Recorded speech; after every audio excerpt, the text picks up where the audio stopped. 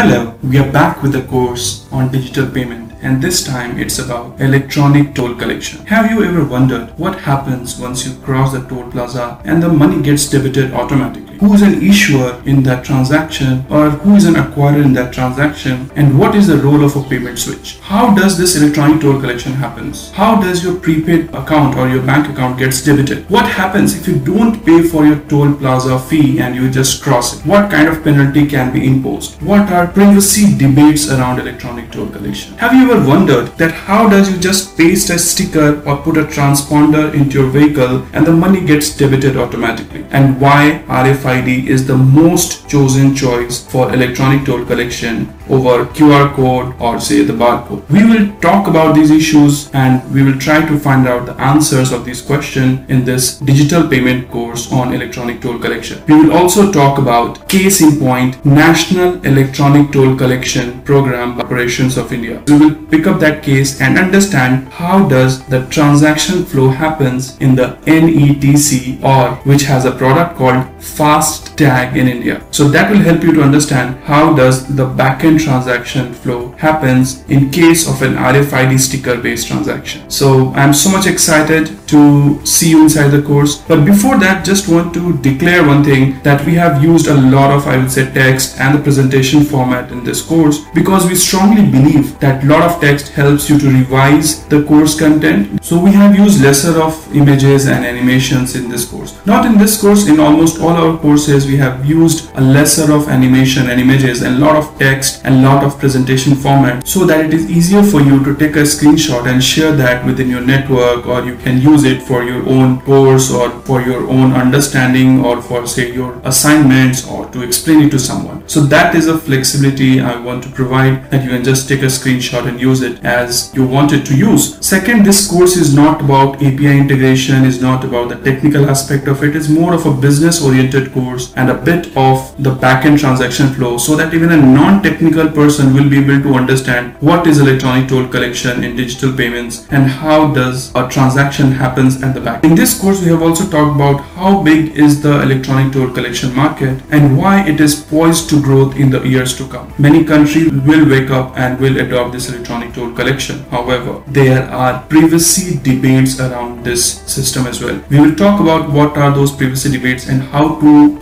handle those things and why such kind of debates happen around this electronic toll collection. Because I will just keep on reiterating the fact that technology is just a tool. Actually, it makes sense whenever you have a governance, whenever you have a system, whenever you have a sound logic around it. If you are just using technology as a solution, then you will always find that it will lead to the kiosk and the havoc into the system. So I'm so much excited to see you inside this new course on digital payments and electronic toll collection. Thank you so much and see you inside the course.